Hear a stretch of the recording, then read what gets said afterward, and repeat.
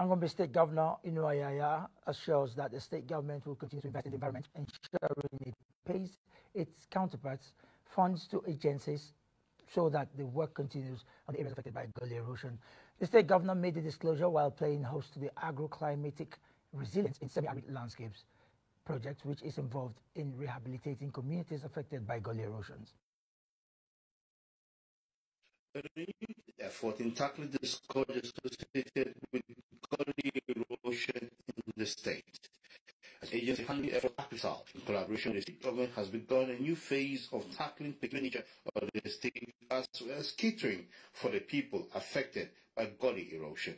Today, the agency said it has begun working on areas affected by gully erosion as well as restoring the areas affected by it. We have a site which is very dear to you, Your Excellency, the Federal College of Education site, which we have commenced the procurement process in STEM, and currently is pegged to be around $22 million.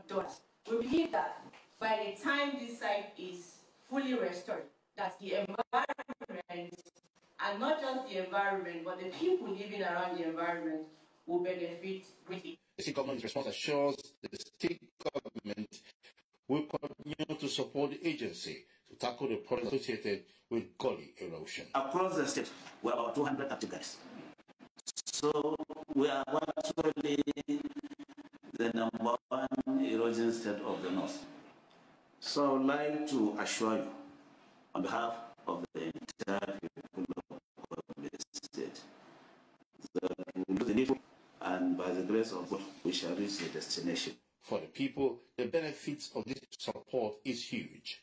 We are under the component that has to do with environmental management, addressed in the first year of the project a 21-kilometer FCE railway line gully erosion works. We are going to see how we can improve their living condition as a result of the presence of that particular gully work in their own respective communities. Is expected. Work which has begun at the affected areas should be completed in 6 years' time. Chika Udem, AIT News, Gombe, Northeast Nigeria.